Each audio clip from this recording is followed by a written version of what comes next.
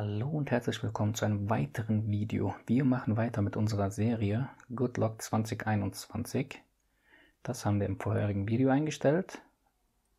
Und zwar mit dem Modul Lockstar. Wir gehen einen Schritt weiter nach unten und kommen zu QuickStar. Der Name lässt es bereits erahnen, QuickStar für Quickpanel. Also dieses Fenster hier. Wir gucken uns jetzt mal den Standard an. Standardmäßig sind eingestellt 1, 2, 3, 4 mal 1, 2, 3, das heißt 12 Quick-Tiles und mit solch einem Aufbau. Das heißt hier die Statusleiste oben, Uhrzeit und in dem Bereich werden wir jetzt Änderungen vornehmen. Und zwar den Anfang macht hier Visibility of Indicator Icons. Das heißt, ich habe jetzt diese drei Punkte ausgeschaltet. Beispielsweise Expanded Panel. Show Network Information on the center of the screen with Panel Expanded. Wenn ich das jetzt aktiviere, dann seht ihr in diesem Fenster meine Informationen zum Netzwerk, das heißt QuickStar. Wenn ihr das nicht haben wollt, deaktiviert ihr das einfach und die Netzwerkinformation verschwindet, dann ist da nichts mehr da. Und genauso können wir verfahren mit dem Homescreen oder auch dem Lockscreen. Das heißt, wenn ihr die Netzwerkinformation weder auf dem Homescreen, Lockscreen noch in dem ausgefahrenen Panel haben wollt, dann könnt ihr das hier ausschalten. Weiter haben wir hier System-Icons. Das betrifft jetzt diese Icons hier. Wenn wir die in dieser Statusleiste nicht haben wollen, können wir sie alle wegkriegen. Das heißt jetzt Wi-Fi, Bluetooth beispielsweise. Will ich nicht, möchte ich nicht. Und ihr seht es, sie sind verschwunden. Genauso auch mit dem Alarmsymbol oder dem Symbol für den Akkuzustand. Hier Battery Icon oder NFC. Alarm will ich alles nicht haben. Und ihr seht es, ist sehr, sehr reduziert. Könnt ihr ganz frei wählen. Dann haben wir als nächsten Punkt hier Clock Settings. Das ist auch interessant. Zurzeit ist die Uhr auf der rechten Seite. Ich kann sie aber auch komplett verschwinden lassen oder auf die linke Seite packen, wie wir es haben wollen. Dann haben wir hier noch die Möglichkeit zwischen 24 Stunden Anzeige oder eben nicht. Mehr ist da nicht. Gehen wir nochmal einen Schritt zurück. Haben hier die Möglichkeit Show Notifications by Last Update. Okay. Als Standard ist hier eingestellt, dass sie je nachdem, welche Prioritäten man vergeben hat, dass sie danach sortiert werden. Jetzt haben wir die Möglichkeit zu sagen, okay, es soll immer die neueste Benachrichtigung ganz oben gezeigt werden. Man kann es natürlich noch in Sektionen unterteilen, sodass man dann noch ein bisschen Unterteilung hat. Aber hier der Punkt neueste oben. Genau. Jetzt kommen wir auch noch zu einem wichtigen Punkt, Show Quick Button Grid.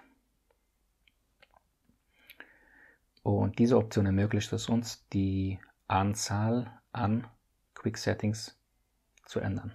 Pass auf, wir gehen drauf und wenn wir jetzt mal runter scrollen, runterwischen, seht ihr schon, jetzt haben wir hier 1, 2, 3, 4, 5, 6 mal 3, also 18 Tiles.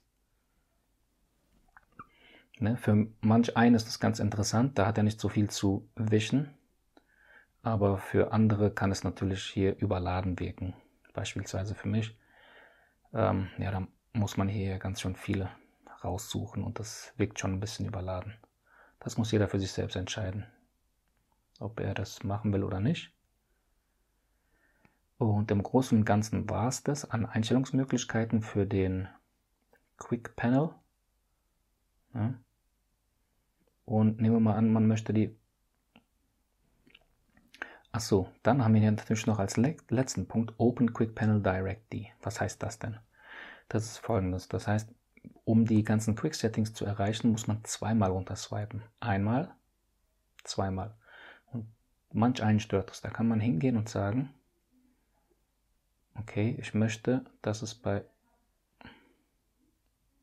Okay, also turn on the switch to separate the width of the top bar area so that you can enter the notification window and quick setting directly. Next. Control the seek bar to specify separation area between notification window and quick setting. Next. Click this arrow to switch the current notification window area and quick setting area. If click OK button, this guide animation don't pop up no more. Okay. So, jetzt aktivieren wir das Ganze und passt mal auf. Habt ihr gesehen, mit nur einem Wisch ist es komplett runtergefahren. Das heißt aber, dass wir mit nur einem Wisch nicht mehr, doch, und zwar wenn wir langsam scrollen, also langsam wischen. Passt auf. Na?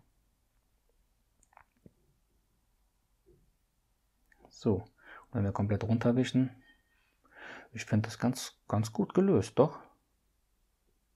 Herrlich. Na, ist ein bisschen gewöhnungsbedürftig, genau.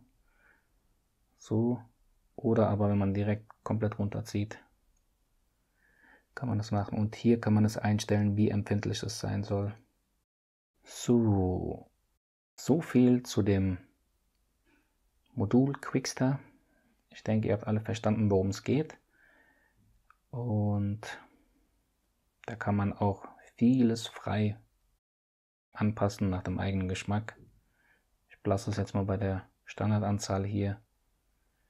Und ich würde sagen, wir sehen uns im nächsten Video mit den Modulen Task Changer, Clock Face, Multistar, Home Up und Notistar. Bis dahin, macht's gut, bleibt gesund. Ciao.